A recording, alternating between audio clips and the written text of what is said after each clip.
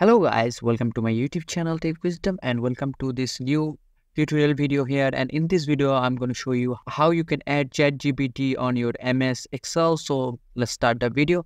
First of all, go to your Excel here. Click it to open the application. And here go to blank workbook. And right now I'm on the home page, and on the right side you can see the add-ins option. But if you cannot find this option on the home side, all you have to do is go to the insert option and you can find it there if you cannot find it on the home.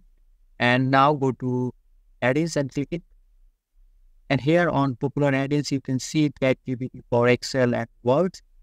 But if you cannot find it here, all you have to do is go to add-ins, get add-ins, and here just search ChatGPT and search.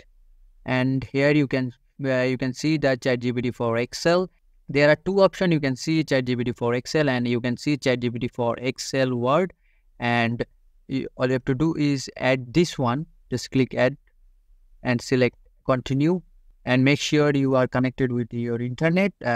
Otherwise, this won't work. As you can see, ChatGPT for Excel is on my Excel and it is added. So this is the video, and I hope this is a helpful video for you. And if this video does help you, please consider subscribing to this channel, and I will see you guys in the next video.